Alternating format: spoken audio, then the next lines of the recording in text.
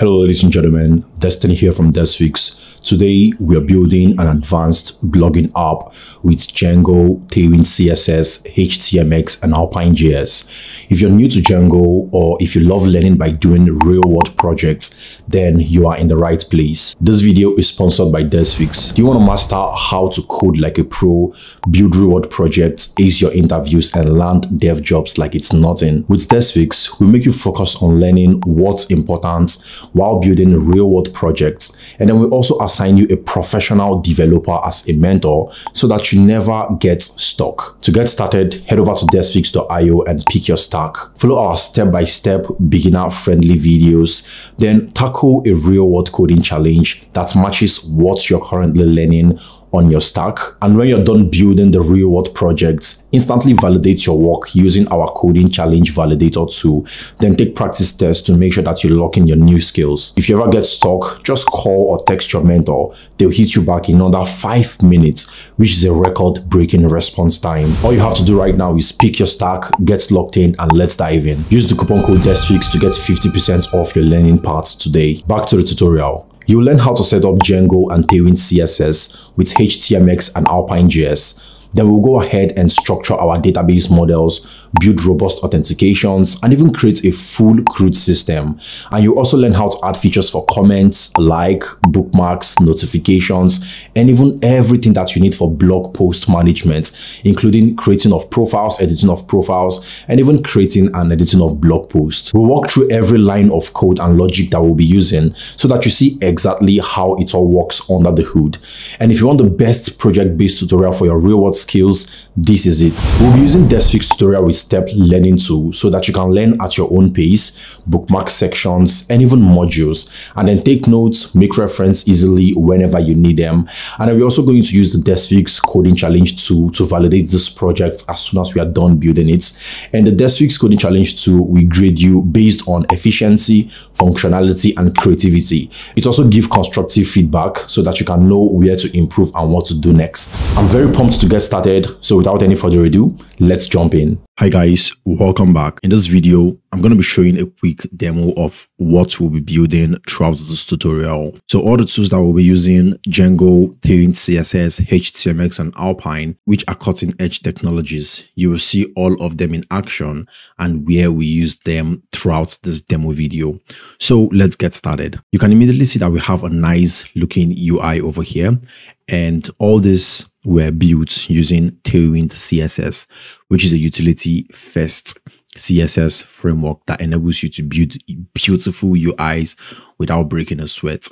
So we've got all this over here, highly structured, highly laid out, and it's also responsive. So if we are to quickly view this on mobile, I'm just going to do a quick hack over here to view it on mobile. I'm just going to drag down my browser like this. And as you can see, it's looking highly responsive on mobile, and it looks really peeled. As you can see, everything is laid out perfectly well using TailwindCSS. Then after that, we hopped over to Django, and then we started using Django to create items in the database and also list them out onto the templates that we created using TailwindCSS. Over here, you can see posts. Now, this first one over here is the most viewed post, followed by popular posts. Then you've got hot picks over here. Then you've also got trending categories, recent posts, and if you scroll down, you can also see hand-picked posts, which are the featured posts. Then you can see posts related to the technology category. So this is basically how our blog application looks on a base level. You can go ahead and add more things to this. You could change things up. You could totally tweak it to whatever you want. But I believe that with this, you should be able to get started with your professional blog app.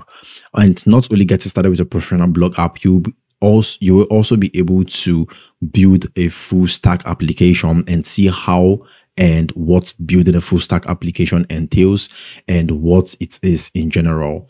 So this is just the post list. Let's quickly hop over to the post detail page. Here's the post detail page. You can immediately see the title over here, and you can see the title overlaid on the background image, looking very good.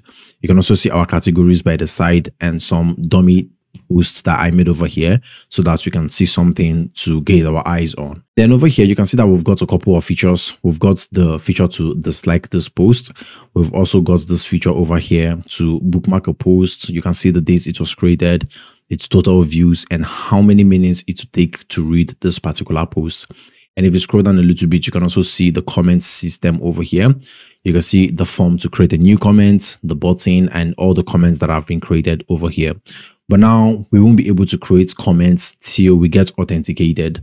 So for us to do that, quickly click on the login link over here. If you already have an account, go ahead and sign in. If you don't have an account, you can register a new account. So over here in the registration page, I'm just going to quickly fill up this form over here. And all I need to do now is hit register. Now, as soon as we hit register, we used HTMX to make a call to Django, and then we used Alpine.js to actually change this button to say processing. This way, your application will be fully dynamic and you'll be able to get requests efficiently, handle errors gracefully, and basically change your UIs dynamically so that everything feels smooth, everything feels modern and very snappy. All right, there you go. We just created a new account and it brought us to the login page. Now, all you just need to do is log in with the credentials that you just got while creating a new account. I'm going to go ahead and log in with my credentials, desphixs@gmail.com, and my password, testing321. Then I'll quickly log in. And as you can see, the login also works just like the register. Everything feels smooth, everything feels responsive and very snappy. All right, there you go. You can see that we've successfully logged in. As soon as you log in, you can see that the header over here changed from login to logout, which means you can now go ahead and log out from your account, which means you're successfully authenticated. Now, all we'll have to do is just open up this again. As soon as we get back here, can you see that it automatically detected that I've liked this post before? And now it's showing like, and it's showing a blue thumbs up button. Does that make sense? You can go ahead and click on this and that's where you immediately unlike the post. Can you see? Click it to like, click it to unlike, and this is very fast and snappy. Same thing happens for the bookmark. As soon as you click, can you see? It shows that it's bookmarked. When you click again, it unbookmarks it. And all this persists on page reload, which means if for any reason the user leaves this page and gets back, we will be able to still fetch their status for the bookmark and for the like, and still detect if they have liked the post or not. There you go. Can you see how that works? And our views also works perfectly well. Now, the next thing over here is the comments. You can see that we currently have one comment. You can go ahead and make a new comment. You can't enter a name for a comment because as soon as you log in, we automatically pre-fill your name over here. So for your new comment, you could just say something like, thanks for this blog post. And as soon as you hit post comments, you will see it show posting. And after some time, see, this is your comment over here. Thanks for this blog post. Guess the date when the comment was made, guess the name of the person that made the comment, the image of the user that made the comment, and it clears out the comments box over here. And as you can see, the comments got appended without the page reloading, which is very, very nice if you'll be building modern applications. All right, that's very good with everything over here. Let me quickly show you how the dashboard works.